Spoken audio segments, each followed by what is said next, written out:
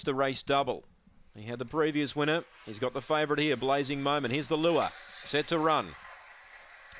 Ready, away, Blazing Moment away, well crossed. Though he's out to the rear now, the favourite. And taking the lead, Raz's Girl got away. Breakwater Bay second, Lacey's Lad through to third. 2 lengths away to Portside. Dark Eagle making ground, Happy Hands. Blazing Moment running on, too far back though.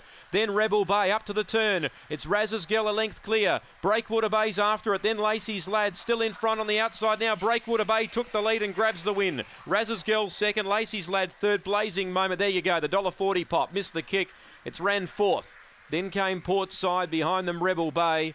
Then towards the rear of the field we had Dark Eagle back with Happy Hands. So a rough trifecta coming up, I would have thought. For the winner, Breakwater Bay. It was the second favourite at $6.30. Favourite began okay, but then just seemed to find some bother and found plenty of bother down the back and chopped out of it to run towards the rear of the field. It's done a good job to get fourth after all that. 6 Raz's Girl, the early lead, has been run.